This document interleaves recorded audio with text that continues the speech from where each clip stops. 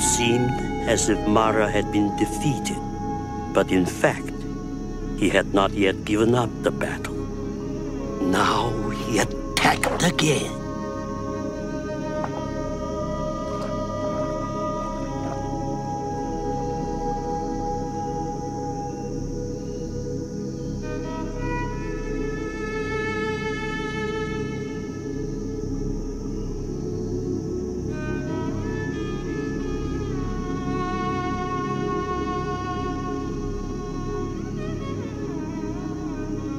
You who go where no one else will dare.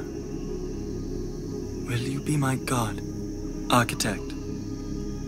Finally I have met you. You will not rebuild your house again. But I am your house. And you live in me. O Lord of my own ego. You are pure illusion. You do not exist. The earth is my witness.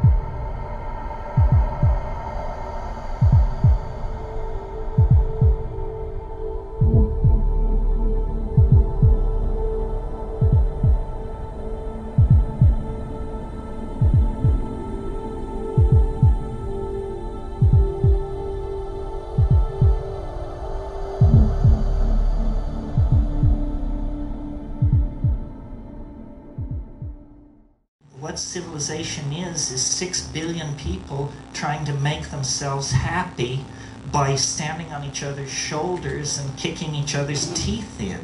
It's not a pleasant situation.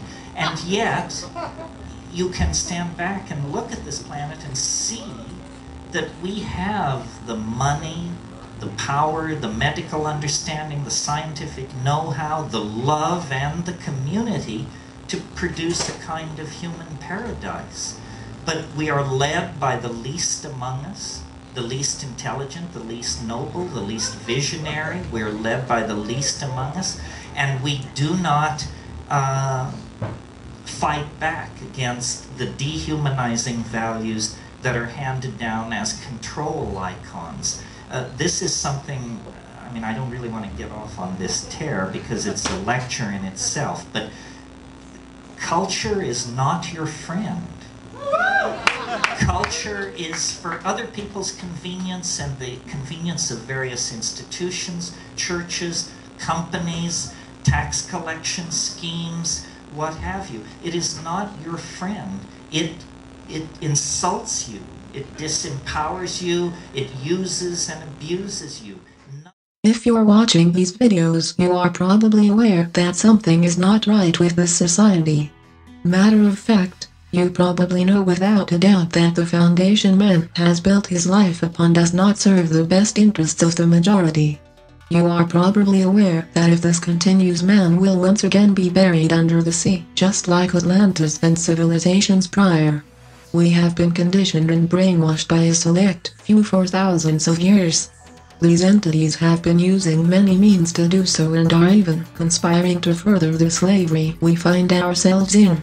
For now, I am going to show you a few things to begin breaking away from this cancerous lifestyle and some of the social conditionings put in place that limit your perceptions.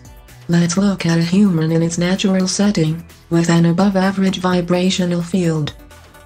First off, let's add some shoes and fluoride deposits, followed by the remnants of preservatives, additives and GMOs. Now let's see the effects of these on the field. As you can see, the shoes have severed the grounding connection to the earth, and the deposits of various chemicals have drastic effects on the body's overall health, as well as blocking the pineal gland's ability to function, cutting off the connection to higher realms. Now we will add a 40-hour work week, with the stress and taxation of body. Some focus on sexual activities, and the fact you are in a toxic society.